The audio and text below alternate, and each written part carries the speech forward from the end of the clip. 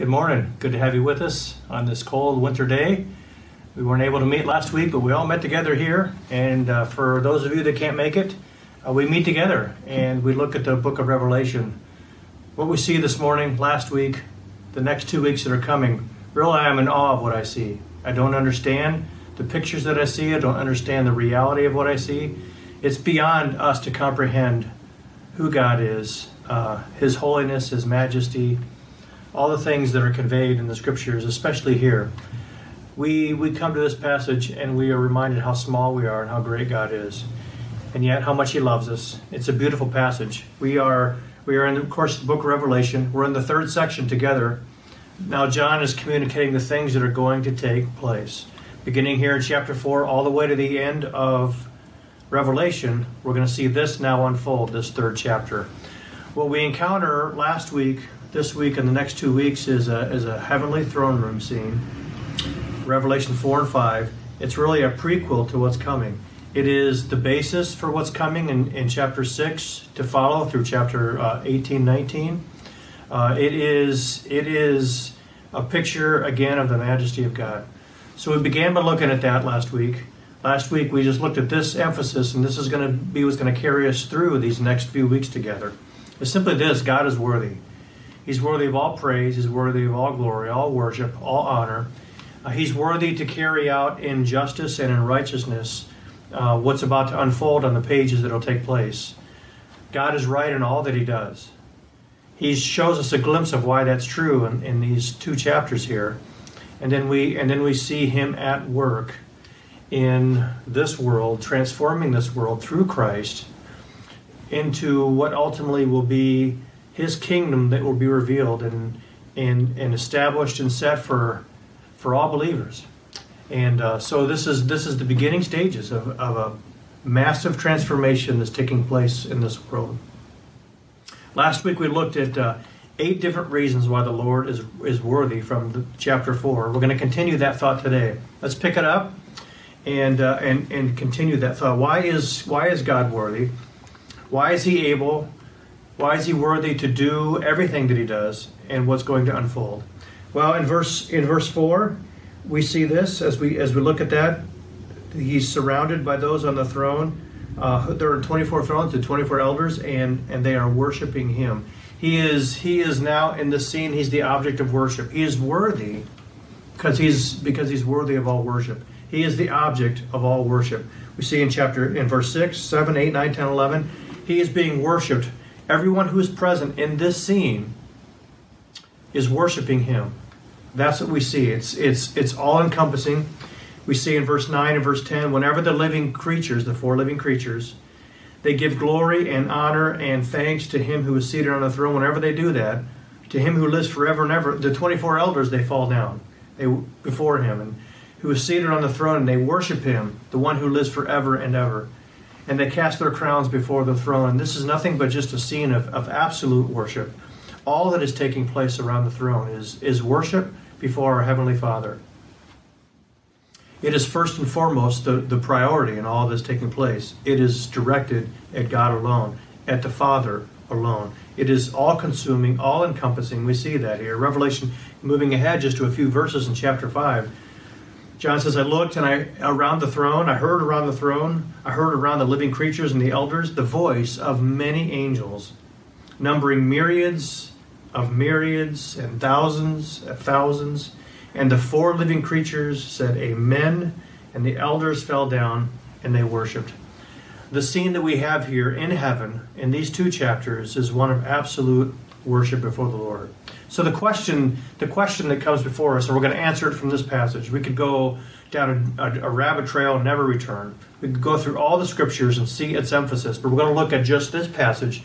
What does it teach us about what it means to worship God, to truly worship God? There's so much right here. Let's just skim the surface. Let's pick up some of those gold nuggets from this passage and remind ourselves of what worship is all about.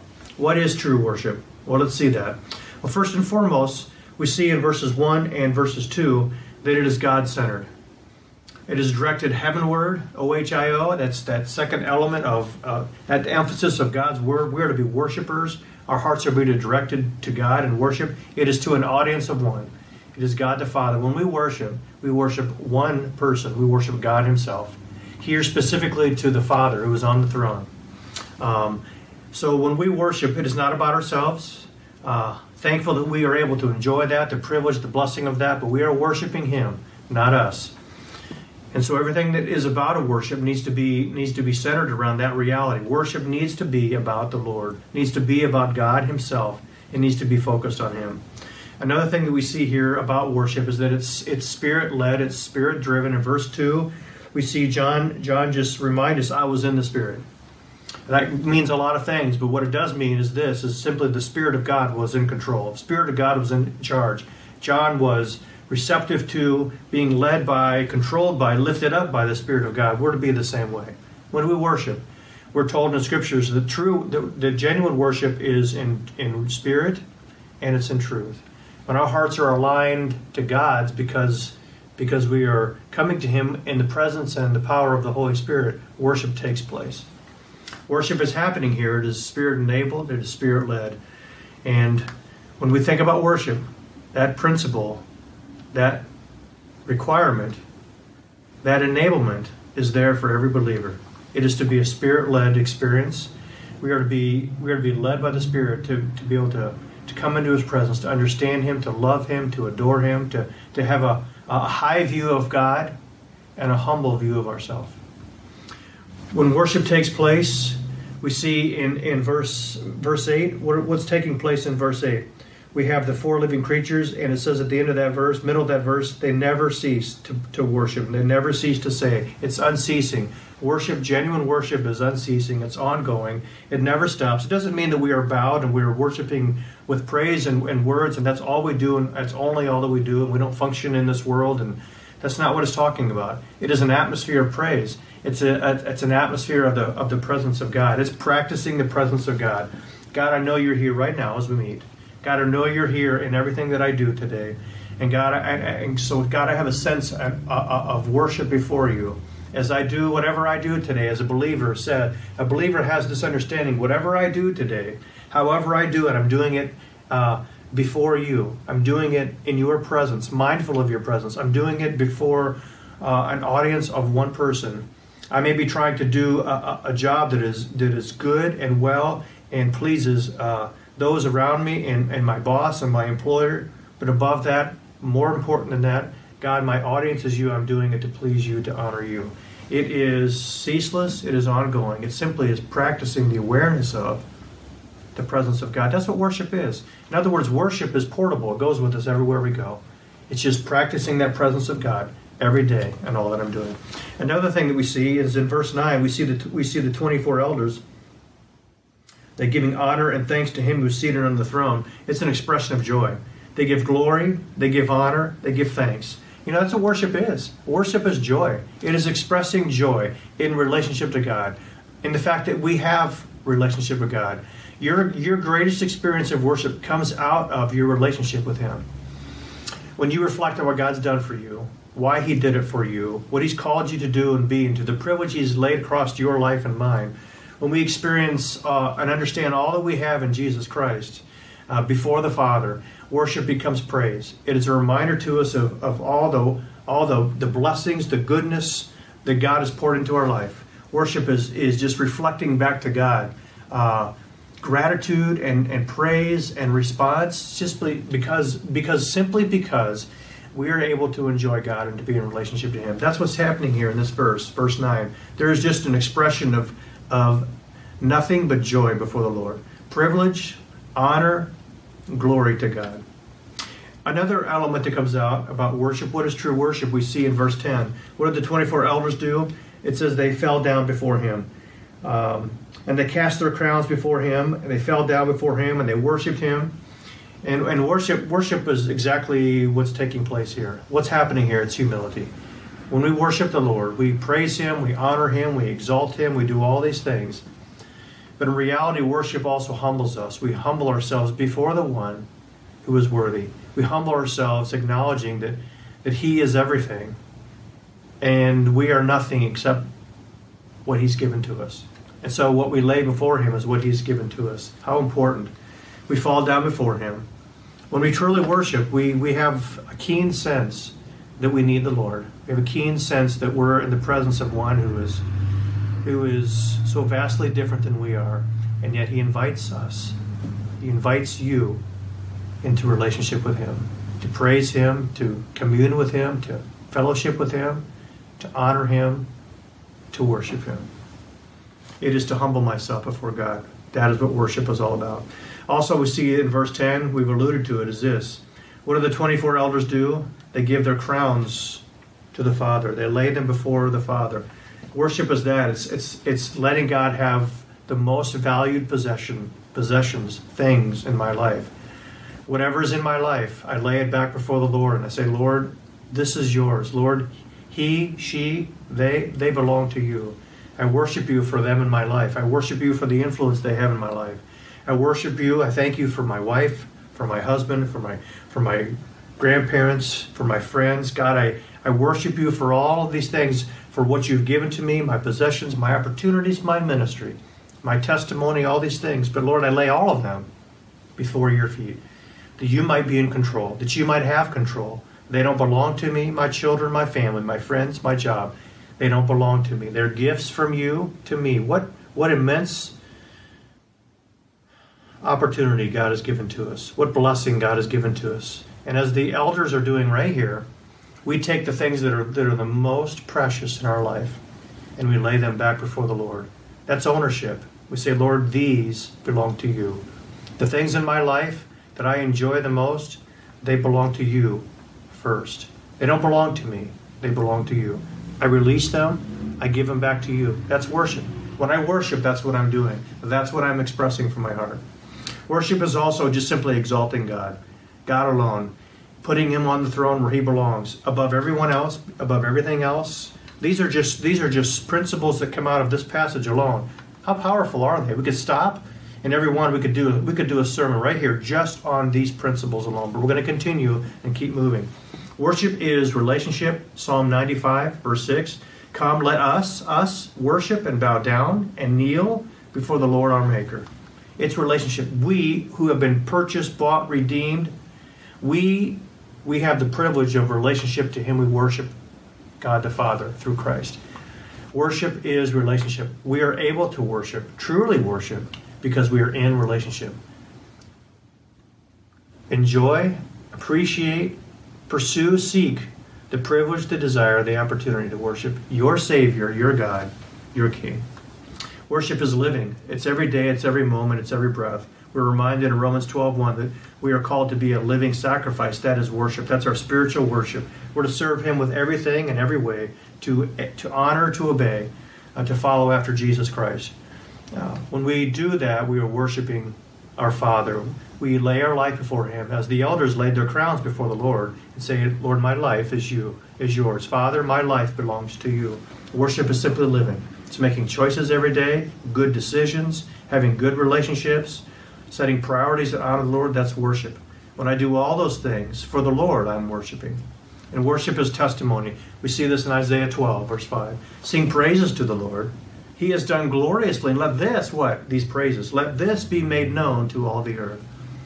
Worship, when it comes out of our mouth, when we simply convey the joy and simply the positive benefits of relationship with the Father through Christ, we are expressing worship in a way that is testimony to those who are hearing it.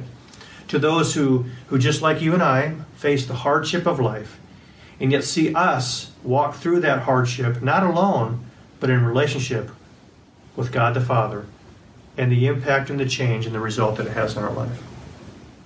Another reason that God is worthy is we're going to move forward here, and this is we find in chapter 6, verse 1. He's worthy because he is to be served. Here we see Him being served. In Revelation 6:1, here's the verse. Now I watched when the Lamb opened one of the 7 seals, and I heard one of the 4 living creatures say with a voice like thunder, "Come." He said, well, Pastor, that's a stretch. There's nothing about service in there. Where do you get that? Exegesis, we're supposed to be all about. It's here. Who's acting? It's Jesus Christ. It's the Lamb of God. He opens the seal. Immediately one of the 4 living creatures is at His disposal and at His command, and now is the voice to open up what Jesus Christ is going to unleash on this earth.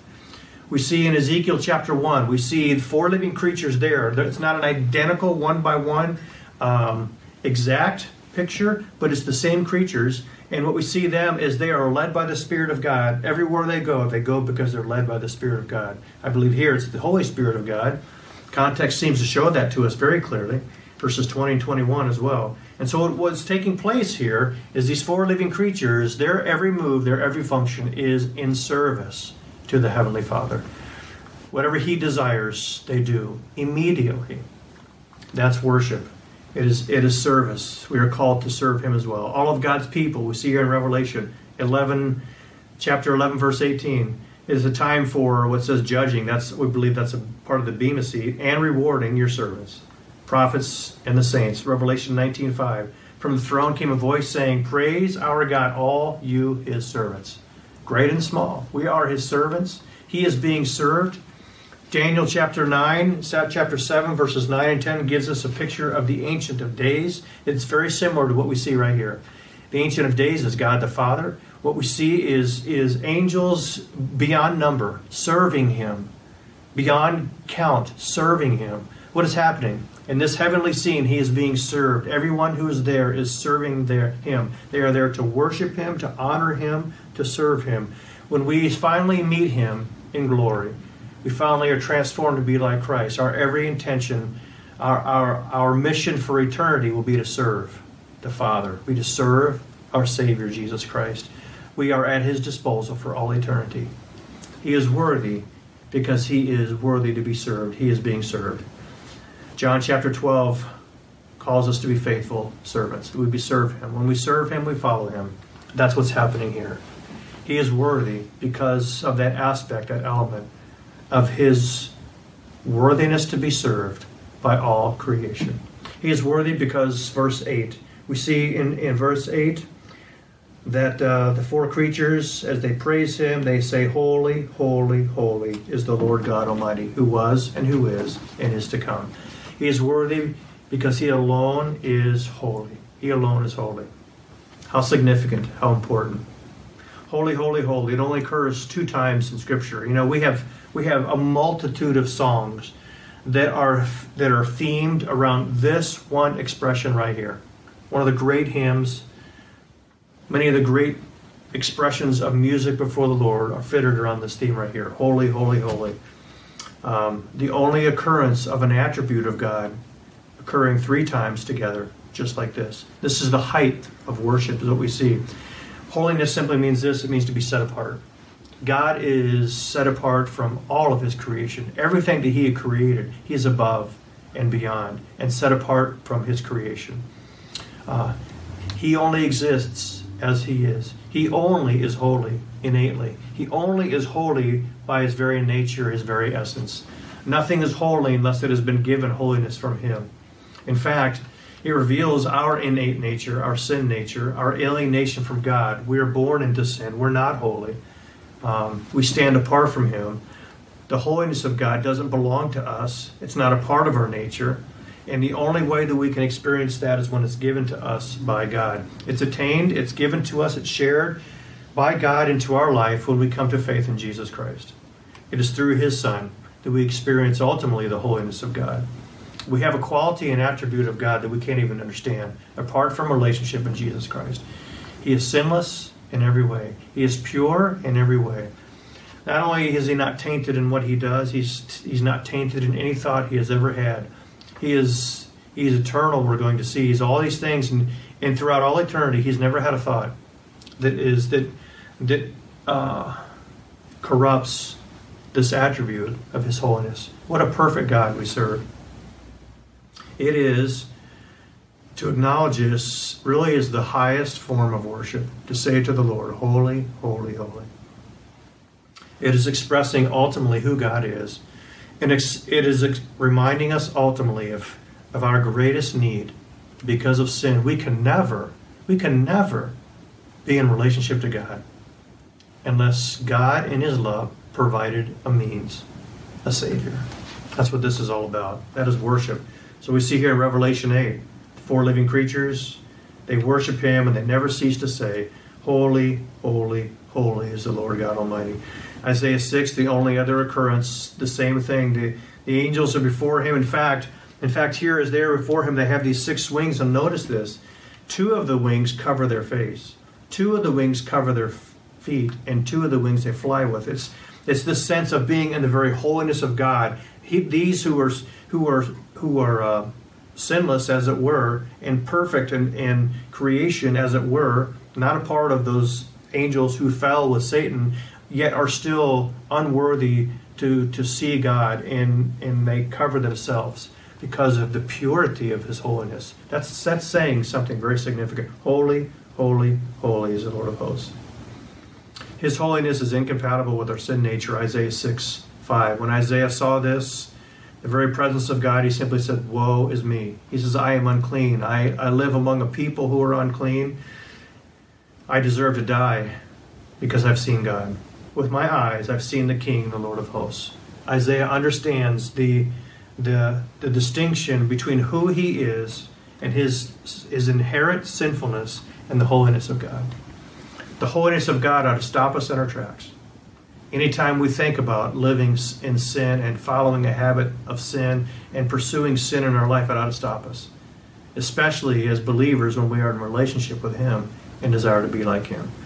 Jesus Christ is indeed our holiness. He went to the cross for that. He became sin who knew no sin, Jesus Christ, so that in him we might become holy. We might become right with God, righteous before God. That is how we obtain the holiness of God. That then leads to what? That's worship. Peter calls us, you and I as believers, you shall be holy, for I am holy. We can't do this. I can't do this. But he enables us. See, he gives us Christ. See, he gives us the Spirit of God. Positionally, in relationship, we are holy before the Lord, before the Father, because Jesus Christ, his blood, covers us for all eternity, so that we can actually stand in the presence of God. We can actually be before God one day and honor him and worship him, bow before him, cast our crowns before him. In holiness we will be because of Jesus Christ. Are we sinless now? No. We are holy because of Christ. And we are to strive to be set apart for the Lord. Another reason that Jesus, the God the Father here is worthy in every way for worship and to do what he's about to do is that he alone is mighty. We see this also in verse 8. Holy, holy, holy is the Lord God Almighty. He is almighty. Revelation 1:8. I am almighty. I am all-powerful. I am omnipotent. That's what he's telling us here. He is the authority. Psalm 147. Great is our Lord and abundant in power. Job chapter 42. I know, God, that you can do all things and that no purpose of yours can be thwarted. There's nothing that you desire to do, plan to do, commission to do that will be undone. Not one thing. Not even a piece of it. None of it.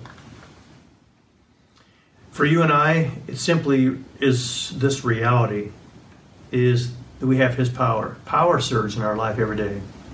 Be strong, what? Be strong by pulling up your bootstraps? Be strong by working hard? Be strong by doing it yourself? No, be strong in the Lord. That's the key. In his strength, in his might. See, it's with God that all things are possible. You're praying for someone. You're praying for change in your life. You're praying for an answer to prayer.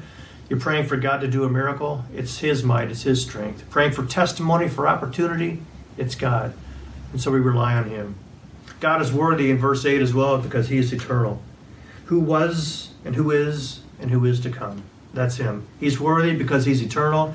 Before the mountains were created, before anything was created, from everlasting to everlasting, you are God. You know, none of us can wrap our mind around that. Can't preach it and fully understand it. I can't understand eternity, neither can you. Everlasting, that God has never had a beginning. God will never have an end. He has always been. That's the stuff of fiction. And yet the Word of God tells us that's the stuff of truth. It is the reality of the Word of God into our life. It reminds us that God has always been. What a God he must be for that to be true of him. When time began, before time began, where was God? There he was. In the beginning, when time began, Genesis 1:1, there was God. In the beginning was the Word was with God, and the Word was God. When time began, there was God. He has always existed.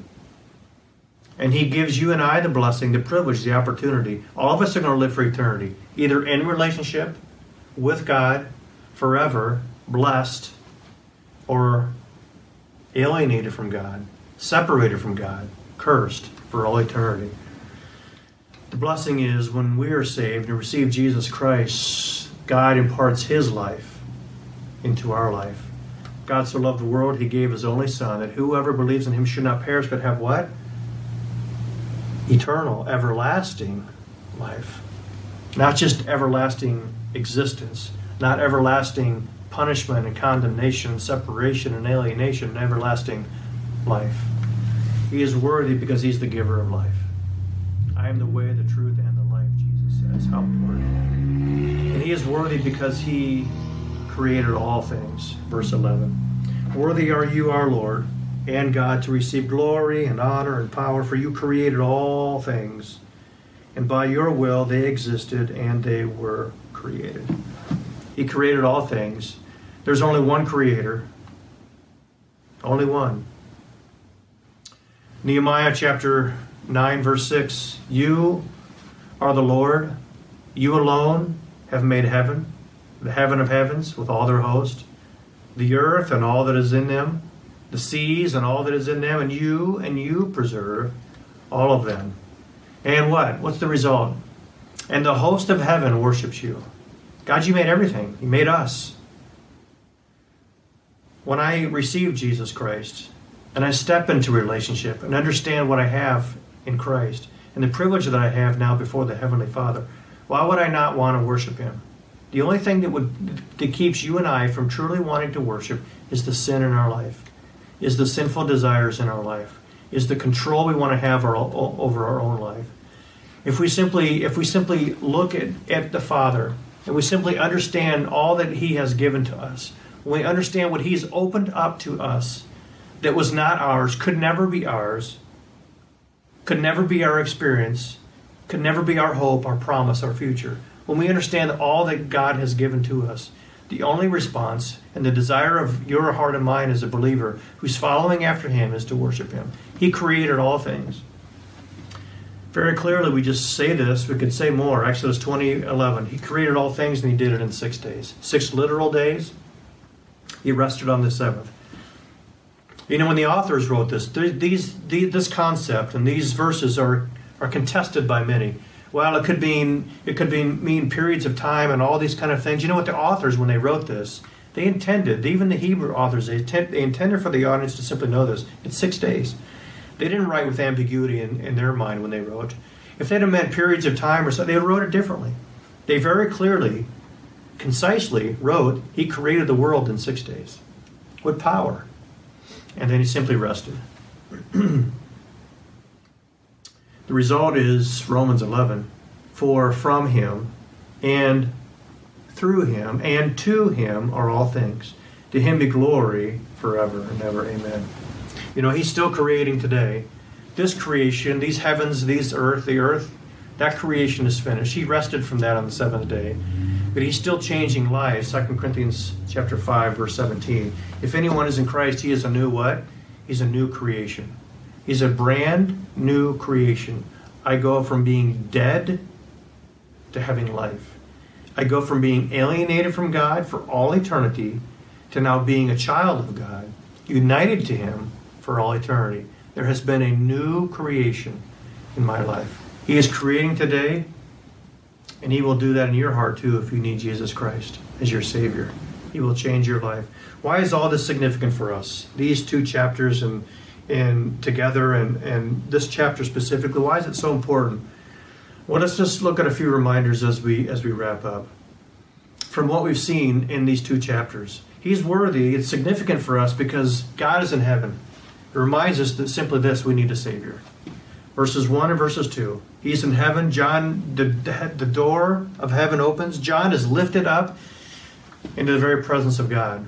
We cannot come before the very presence of God unless we are in relationship. John was in relationship. John knew the Savior.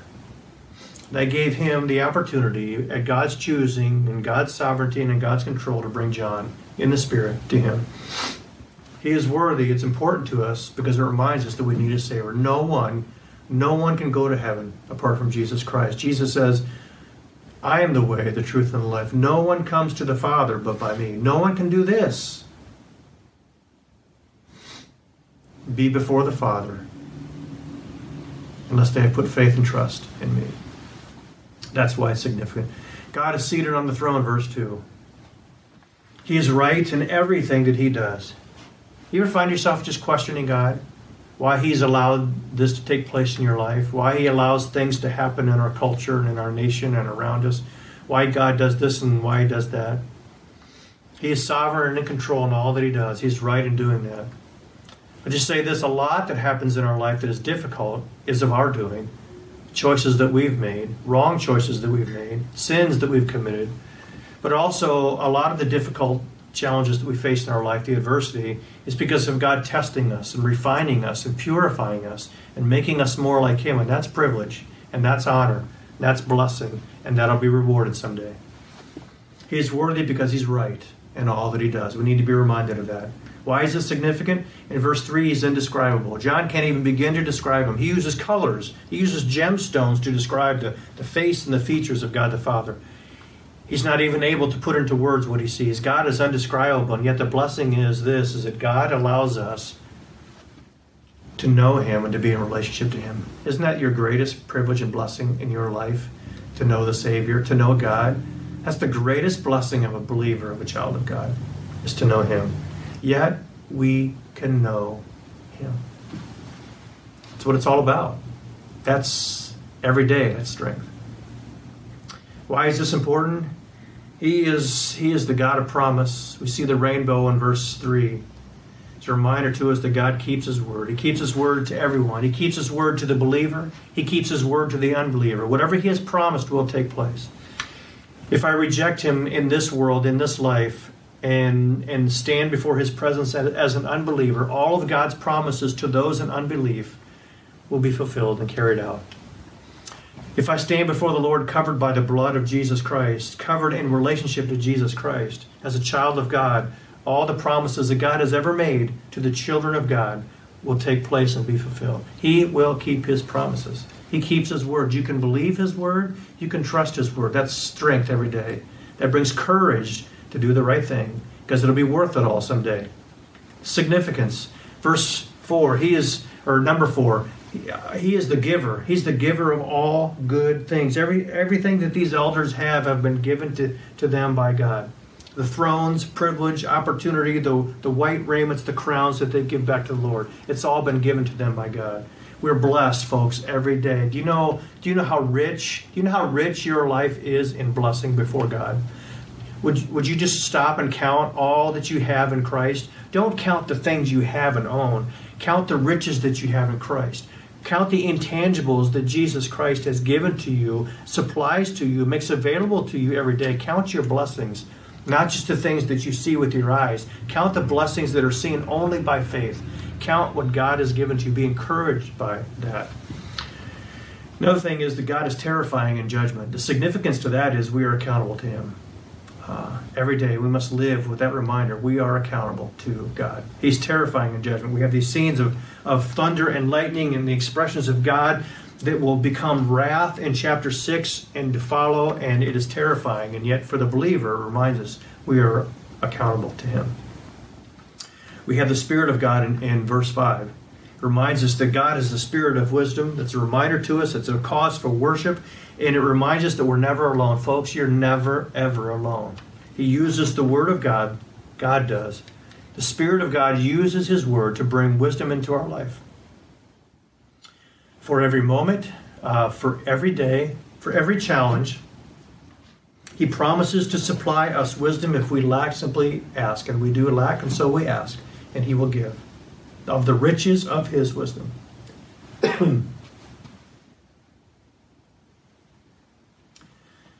He is peace. He is accountability. We have that sea of glass. We saw last week it was mingled with fire, the judgment of God. Reminds us that we can and are able to experience the very peace of God. What a beautiful thing. What a transformative experience to know and to experience the peace of God. It passes all understanding. Yet it guards our heart and our mind in Christ Jesus. What blessing. God is worthy. It's significant to us because of these things. He is surrounded by worship. We saw it today as we began. We are to worship Him. We are to worship Him and Him alone. No one else. He is served. We saw that in chapter 6, verse 1, and other places in Revelation, back to Ezekiel, and of course we could go throughout Scripture and see its emphasis. We are to serve Him, and we're to serve Him first. Before all things, He's to be our master. We can't serve what? Two masters. We have to choose who we're going to honor. We're going to have to choose who's going to be the priority in our decisions and our choices. We're going to choose who we're going to honor today, who we're going to please, who's going to have our allegiance. He calls us to serve Him. We are to serve Him. Verse 8, we are reminded that He is holy. He alone is holy. And so with that reality, He calls every believer to be set apart to Him. He is set apart from all of His creation, but then He invites us into a relationship. And He reminds us that we are now to be set apart from this world. We're to be set apart from sin. And we are to give our life to Him. We're to lay our life before Him and serve Him and honor Him and please Him and earn His favor by allowing Him to control us, to enable us, to give us the grace, extend the mercy that we need to do the right thing, to be set apart to Him. He is almighty. He is powerful. In verse 8 we saw. That's just the reality of this. The significance is there's not a day that goes by that God hasn't promised to you the power that you need to do the right thing. The power that you need to put a control and a guard on the inner battles that take place that want to come out and lead and control what you do. He's given us power to overcome our thought life that leads us into trouble. He's given us power to use our words so that we can be a testimony and a delight to Him. He's given us power to do the right thing, to live victoriously, that our lives might be indeed a living sacrifice, that we might be a worshiper that honors Him in truth and honors Him in spirit by following the Spirit of God. He is eternal. The significance of that is we are to live every day with eternity in mind. We're not living for today. We're not living for here and now. We are living with the reality that someday we're going to serve Him for all eternity. We're going to be rewarded for how well we have served Him today, now in this life. Let's do it well. Let's follow Him. Let's come to Him in prayer and say, Lord, I need You today. I need You every moment. God, give me what I need. I will use those resources. By faith, I will take steps. By faith, I will obey. And He is creator of all things. Reminds us simply this, that we're precious to Him. He made you. He fashioned you in the womb. You were precious to Him before you were even born out of the body of your mother. He loves you. He made you unique. He gave you qualities that belong to you alone. He wants to use your life for Him. He wants to use my life for Him. We are precious to Him. And so we just close with just quick challenges. What does all this mean for us? This one chapter, this expression of worship to God. Well, the significance of these things that we just saw should lead us in our life to simply say this, God, I will. I will do this. I will be this. God, I will. Not I hope to be. Not God, I want to be. I someday will be. God, I will do this. I will turn my eyes and my heart to You. That's verse 1. That's verse 2. I will yield to You. You're on the throne. I will yield to You. I will pursue knowing You. You are indescribable. You are unknowable, yet You give me the privilege of knowing You. God, I'm going to pursue that. In relationship, You have given me the blessing of knowing You. God, I'm going to pursue knowing You. I want to know You. The Word of God is going to be the food of my soul. It will feed me every day so that I can know You. So that it can be the grid through which I look at everything that happens in my life. I will take all that happens in my life. I will filter it through the Word of God so that I can know You better. God, I will do that. God, I will trust You. If You are God of promise, I will trust You. And because I trust You, I will obey, just as Abraham did. And it was counted to him as righteousness. God, I will trust You. God, I will count my blessings. Everything that the 24 elders had was given to them by God. That the 4 living creatures had was given to them by God. Everything that we have is given to us by God. God, I will count my blessings. Counting our blessings has a way of keeping praise on our lips and in our heart. It has a way of keeping the joy of the Lord as strength in our life. It has a way of keeping us positive every day, of being optimistic at what God is doing. It has a way of transforming how we view life and our circumstances. God, I will understand that relationship with you is privilege. It is privilege. What a delight to know you. I'll never forget that. God, I will seek your wisdom. God, and when I find your wisdom, when it jumps off the pages of the Word of God into my heart, I won't be happy there until I put it into practice in my life. God, by faith, I will apply, I will live what you are showing me. God, I will learn from your Word, and then I will put it into my life, so it will change me. God, I'm going to rest in your peace. God, I need your peace. I will seek your peace. God, I will lay my heart before you. I will lay my circumstances before you. And I will look at your character and your promises and your sovereignty and your love for me. And I will choose to rest in the peace that you give me through that look and that glimpse. God, I will worship you. I will truly do that. I will truly worship you with my life. God, you know my heart. I will lay my heart before you and truly worship. I will serve you. I'm going to serve you in everything. The struggle for all of us is to serve him with most things, not with everything. It's to keep a few things back to ourselves. It's to leave a part of our life untouched. And the challenge for all of us is to say, Lord, I'm going to serve you with everything in my life at all times. God, I'm going to set myself apart to you. I will set myself apart to you. Whatever the cost of that means, whatever loss that might bring into my life that comes from people in my life or from the world around me, whatever difficulties I face because of that, God, I will choose to still honor you, follow after you, set you apart as the most important thing in my life. I will set myself apart to you because I would believe that it's worth it all. God, I will live according to your power. I won't start a day without realizing I need you. I will pray to you and talk to you in prayer because that's where power begins. I will humble myself before your word. That's where power is applied. God, I will live with eternity in mind, with a view on tomorrow, before you in your presence. And God, I will remind myself that I'm precious to you every day. These are reminders to us from this chapter. God is worthy. Not only is he worthy, he invites us, he has enabled you, if you're a child of God, into the very expression of these attributes from who he is into your life.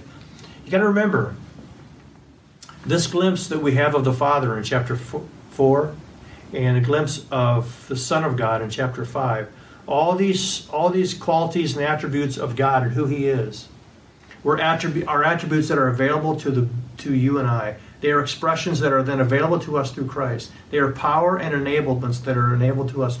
When we are strengthened in a day, it's because we look at Christ. It's because we look at the Father. And what he is, he's promised to give to us. It's part of the heavenly blessings, spiritual blessings that we have in Jesus Christ.